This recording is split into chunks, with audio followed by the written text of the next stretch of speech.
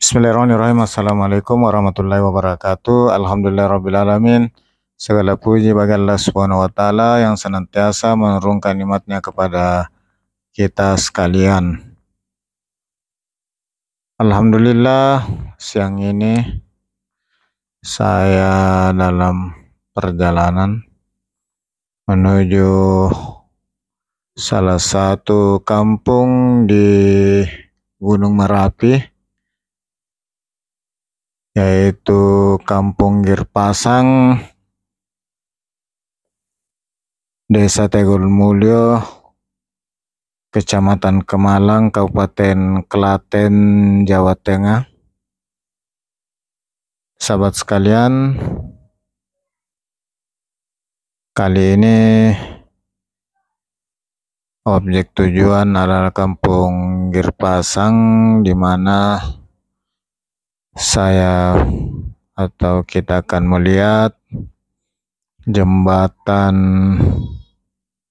Girpasang yang selesai dibangun pada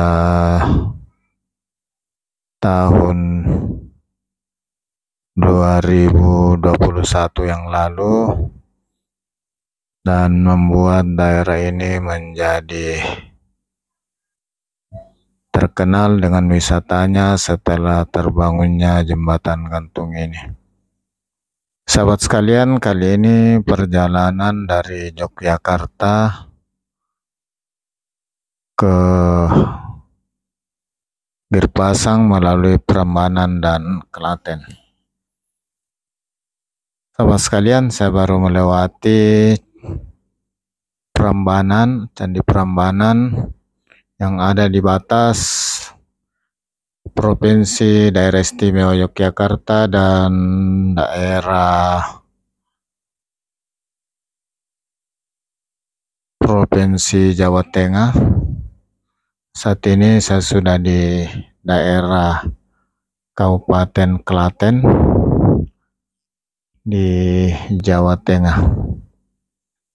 Sahabat sekalian, bagaimana kabarnya? Semoga sahabat sekalian dalam keadaan sehat walafiat, dimudahkan segala urusannya, dimudahkan rezekinya.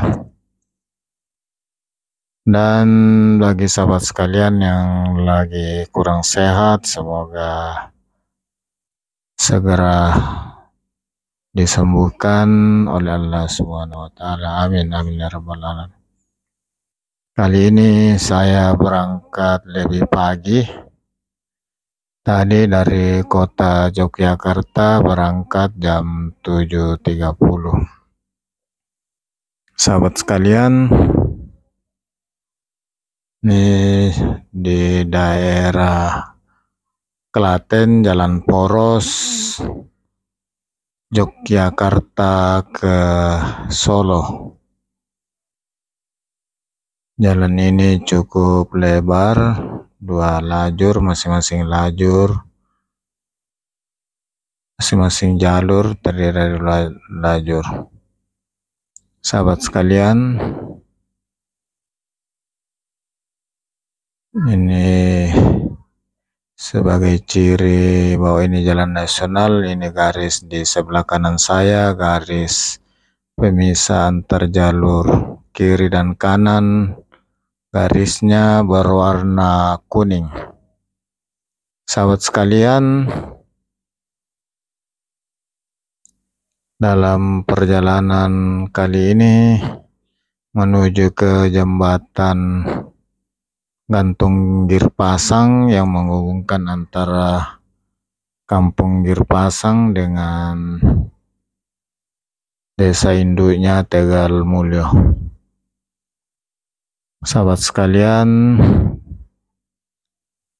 saya melewati jalan nasional yang ada di Kabupaten Klaten yang merupakan perbatasan Daerah Istimewa Yogyakarta dengan Provinsi Jawa Tengah. Sahabat sekalian, tujuan kali ini akan melihat langsung bagaimana daerah Girpasang dan manfaat setelah terbangunnya Jembatan Gantung Girpasang yang dilaksanakan oleh Kementerian Pekerjaan Umum Perumahan Rakyat, dalam hal ini Balai Besar Pelaksanaan Nasional Jawa Tengah Daerah Istimewa Yogyakarta. Dan desa Girpasang ini berada di kaki Gunung Merapi, dan jarak dari Girpasang ini ke puncak Gunung Merapi kurang lebih sekitar 4 km. Dan daerah ini atau kampung Girpasang ini merupakan daerah yang terisolasi sebelum terbangunnya jembatan gantung ini. Satu-satunya akses adalah melewati anak tangga 1000. Nah, sekarang di daerah Jogonalan, Klaten, kita belok kiri melalui jalan daerah menuju ke Desa Tegal Mulyo, Kecamatan Kemalang. Jalannya juga sudah cukup bagus di beton. Jadi informasi bahwa desa atau kampung Girpasang ini terpisah dengan desa induknya dengan jurang yang sangat dalam, dan panjang jembatan yang dibangun ini 120 meter. Sahabat sekalian,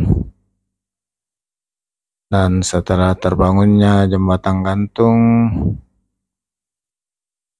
akses lebih mudah ke kampung Girpasang dan sekaligus difasilitasi oleh berbagai pihak. Kerjasama dengan warga setempat dikembangkan menjadi tempat wisata. Sahabat sekalian, ini kita sudah menuju ke sana, kurang lebih sekitar 20 km lagi atau kurang. Sahabat sekalian, atas perkenan sahabat sekalian, saya ucapkan banyak terima kasih. Semoga Allah SWT membalas segala kebaikan sahabat sekalian, dan tetap kita nikmati keindahan perjalanan sepanjang jalur ini. Demikian, mudah-mudahan dapat memberi informasi terkait daerah Girpasang, Desa Tegal Mulyo, Kecamatan Kemalang, Kabupaten Klaten, Provinsi Jawa Tengah. Sahabat sekalian, saya ucapkan banyak terima kasih sekali lagi, dan dengan ucapan alhamdulillah rabbil alamin, saya ucapkan assalamualaikum warahmatullahi wabarakatuh.